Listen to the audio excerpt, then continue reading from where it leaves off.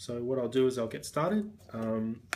So I'll work in a kind of small area just because this is more about technique rather than the final product. But what I tend to do is keep the jar of Vaseline open and kind of, within reach. So I can, constantly sort of dip my fingers in there if the wax starts to get too sticky to work with as well.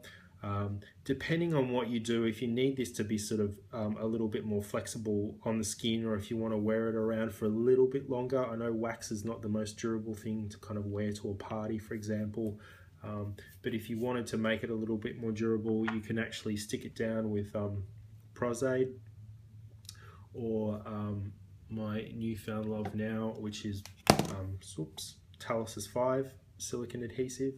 So either of these products, the major difference between them, I personally find Telesis 5 a hell of a lot better to clean up at the end. It's a lot easier to clean up. It just remains a lot more tacky than Prosaide does as well. The unfortunate thing is this guy here is $120 a bottle for about this size, and then the same size again here of this Prosaide is about $10, might even be less than that. So that's the sort of major difference between the two. This is a real pain to kind of clean up, even though they say there are cleaners specifically for it. I have a lot of problems cleaning it up. Sorry, I should have introduced this product at the start, but what I will do is I'll put a layer of this down just to kind of, give you an example of how I might use it in conjunction with Scar Wax. So what I tend to do is just get a cotton bud or a Q-tip and dip that in the end, and then just sort of apply a really kind of thin layer of it over my skin, and this just helps the wax stick a little bit better.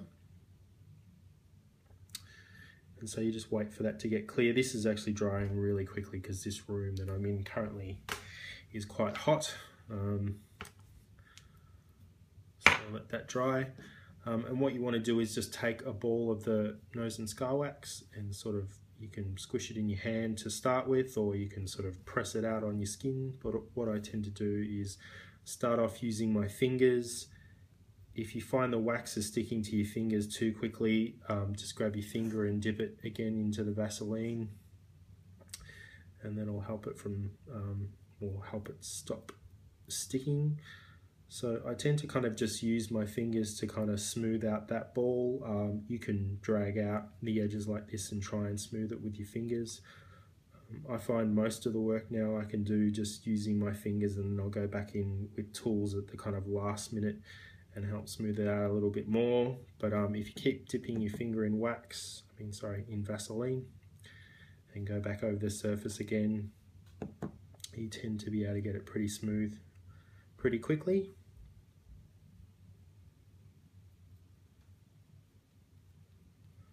So that's not looking too bad at the moment. Obviously you can see the color difference. Sorry about the shine in the light. So from here I tend to take this spatula here, and another trick I've sort of learned, I don't know if I've seen this in other videos before, but you can actually coat the tools that you use to help stop wax from sticking as well. So what I tend to do is sort of just use the kind of rounded tip of this tool here and go back over just really lightly and kind of help flatten that wax out again. If you want to, you can kind of focus on scraping some of the wax on the edges of the piece that you've just put down. You can, if you want to, grab this tool and dip it straight into wax as well. It's kind of up to you. One thing I have noticed, however, there are sort of pros and cons to this technique. One is if you use a lot of Vaseline, which I think I just called wax, sorry about that. If you use a lot of Vaseline over the top of the wax, you'll find it getting kind of mushy pretty quickly. So try and kind of use it sparsely if you can. So what I'm doing here is just almost, kind of like spreading margarine or butter on a piece of toast, I suppose, is go over this really, really lightly. And then go back in with my fingers again and sort of smooth it out.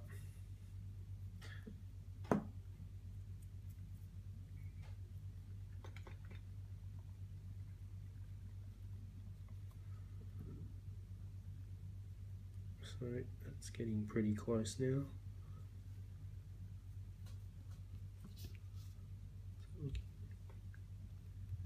So you can obviously see the difference in colour between the wax and my palm.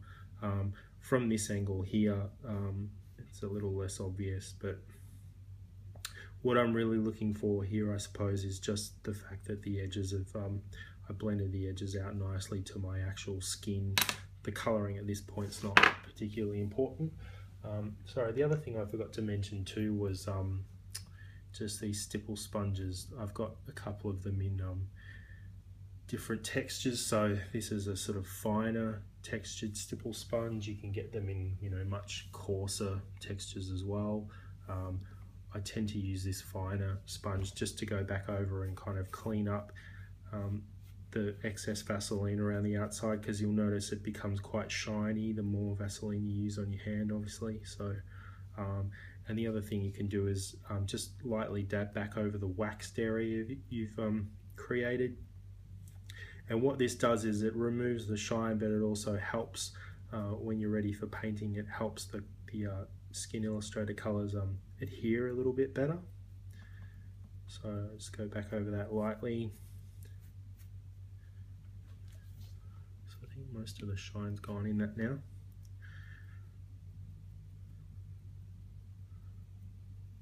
You can see that there. Clear that. There we go. So from here you could either go in, depending on how much time you want to spend, and pretty much make the cut or the incision straight away, or if you wanted to go back in and create a little bit more detail, you can go in with a pointer tool or something similar to this. I think in Stuart Bray's video he uses a popsicle stick, or an icy pole stick as we call it here. You can go back in and sort of just lightly drag over the top of the wax that you've just applied, and you know, look at the actual directions of the folds and lines in your skin and try and follow those again. The point of this is obviously to just, you know, make the wax part look as real as possible. So you can kind of be a bit creative with this as well. You don't have to follow the lines exactly. Obviously you've just covered a pretty significant area, so you can't see what's underneath that. So I just go back in and, you know, lightly sort of draw some of the folds and creases back in that I've taken away with the wax. They all look pretty harsh at this stage, so I go back in with a brush, and you can sort of use it as it is at the moment. So just go back over those lines really gently, kind of brushing over the top of them. Or if you want to, you can sort of dip the tip of it in a bit of Vaseline again, and, you know, work over those lines and kind of smooth them out a little bit more. You can spend a lot of time on this, or not very much time on it at all, really. Most of this will get covered up anyway once you apply the paint or the Skin Illustrator, as well as the blood as well. So don't obsess over the details too much unless you want to.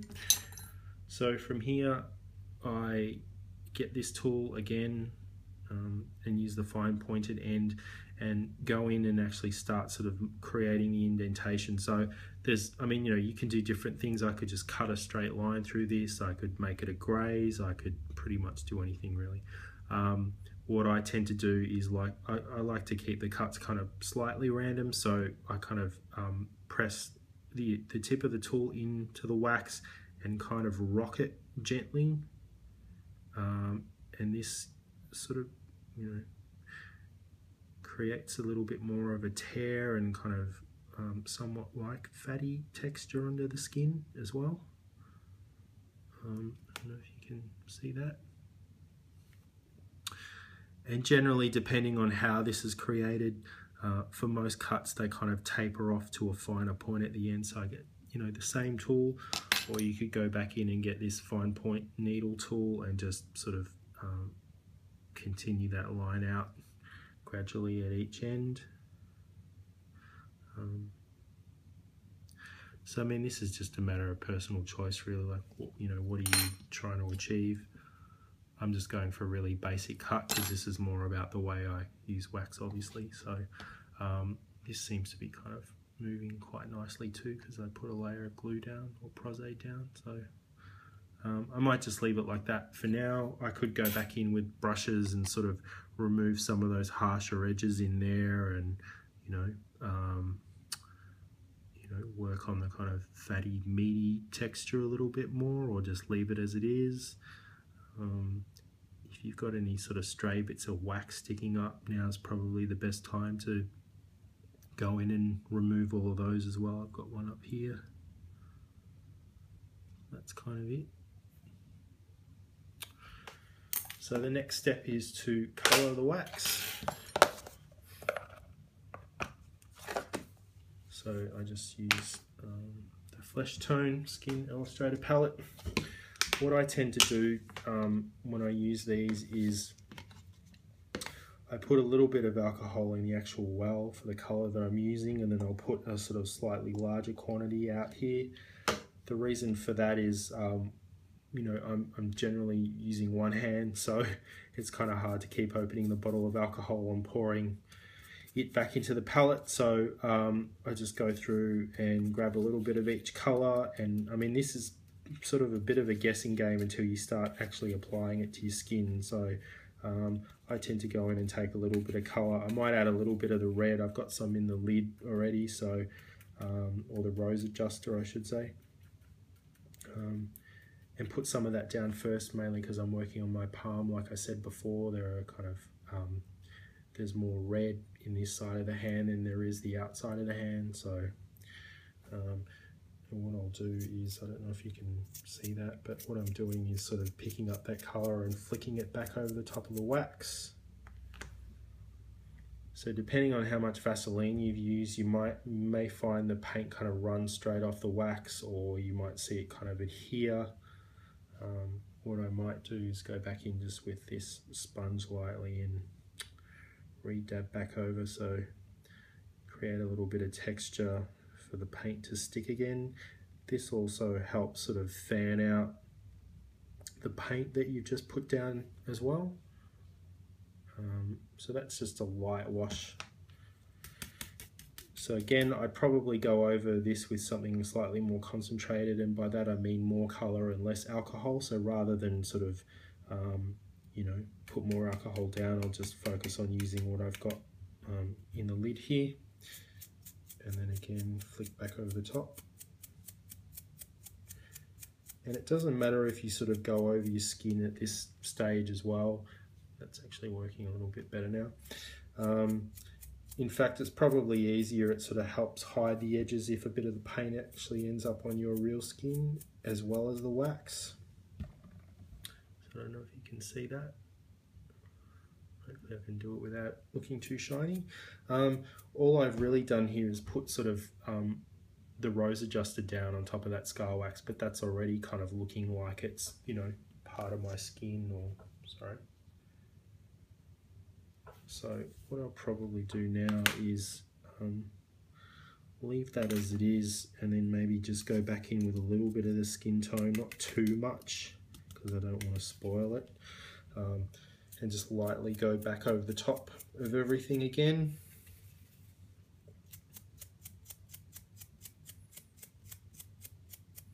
And like I said before, you'll most likely kind of cover this area with blood anyway, so I don't know if you can see that.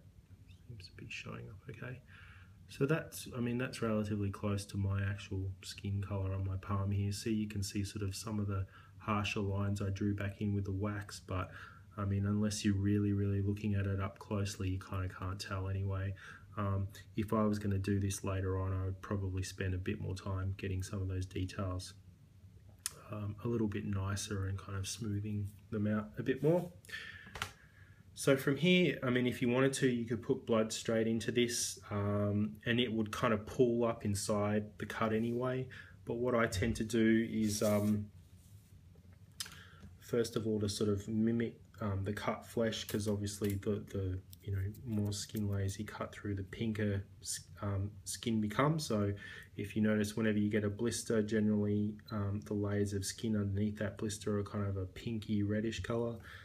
So what I like to do is go back in with this rose adjuster here and actually paint some of that kind of pinkish tone back in to the inside of the wound as well, just to kind of mimic the layers of skin underneath. So I won't go too heavy with this, but it's alright to actually load up the brush at this stage too with quite a bit of alcohol, because you can always sort of dab this out again if you want to. Let's go back over that with my fingers. So what you want it to look like is sort of you know, slightly irritated as well.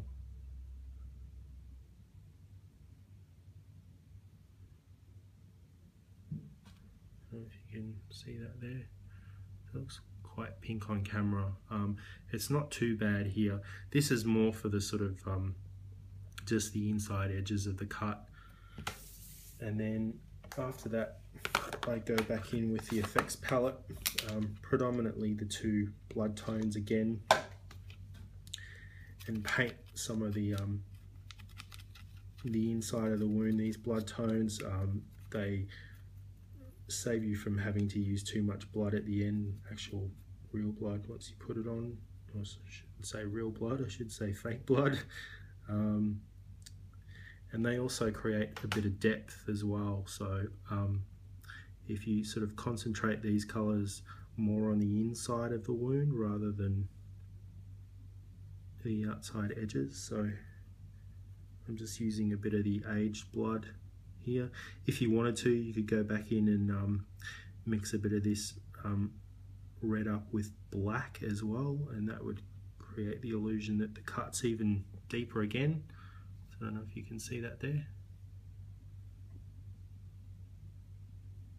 So I might just add a little bit of black to that too. And then apply that to the very, very middle of the wound. It's a little bit too much. And this will just give the illusion that it's much deeper. So again, you don't have to be overly detailed with this part either, because once you sort of apply the blood, most of this paintwork will get covered up anyway, so this just sort of helps it visually look a bit deeper underneath the blood once you've applied it. So that's it there. And you can see that there's a little bit of that stipple texture in the wax still remaining, but I mean, I would much prefer that than having a kind of completely smooth waxed area with obviously, you know, a kind of quite a shiny part of my hand. I think that'd look probably more fake than this, but that's, you know, that's not too bad as far as color matching goes. So the final part now really is just applying the blood. So what I tend to do is pre-mix. So I put in a couple of drops of blood here, just not too much, and then a couple of drops of dishwashing detergent, usually just 2 of those. And I like to get, when I'm applying blood, I like to get a brush that's quite long with loose bristles. I think applying blood kind of loosely and dabbing it back over with tissues and whatnot is probably a better process than getting a fine pointed brush and painting it straight into the wound. So I'll just mix that around. And I mean, first of all, you could start by putting a little bit in there and kind of looking at it, and you know, is it a fresh cut? Did it just happen? Has, you know, there been a chance for the blood to run out of the wound yet? Maybe not. Maybe you want to kind of keep it like this so it looks like it's literally just happened. Maybe you want to get kind of a bit messier and, you know, add a little bit more to the edges. And don't worry about this looking kind of too concentrated. You can go back with tissues and mop a lot of this stuff up. I tend to kind of start heavy and then go back and wipe up any excess that I don't want there anymore. So a good idea to also is to keep a packet of wet wipes pretty handy. I find these really handy. Actually, I go through packets of them pretty quickly, so you can use them as they are, just to go in and sort of dab up some of the blood or excess blood. If you don't, if you don't want it to look too heavy on the wound, you can go back in and wet this particular wet wipe even more, and then dab back over it again if you want to help lift even more blood up. So what I've done is gone in and sort of tapped back and remove pretty much all that blood from the outside. So I kind of like what's happening on the inside of the wound now. Like, a lot of the blood's fallen right into the middle. There's still some of that kind of pinky, meaty flesh that I painted in, still visible on the sides now. So what I might do is, make it look like blood is just starting to drip out. So you can hold your hand up. I'll put this back in view in a second.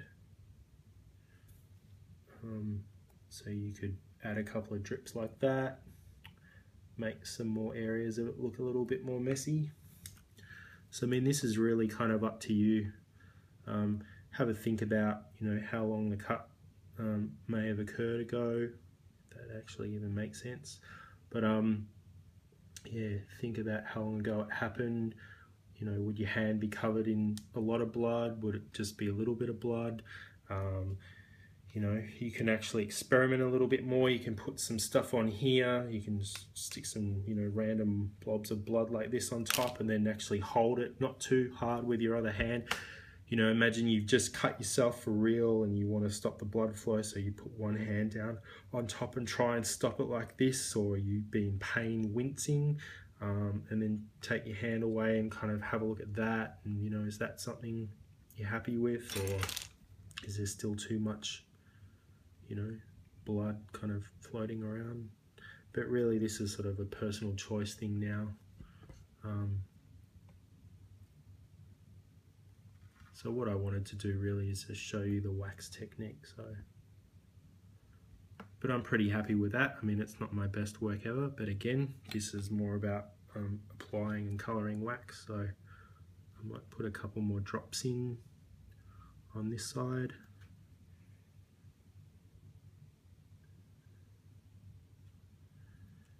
Don't be scared to use your hands either.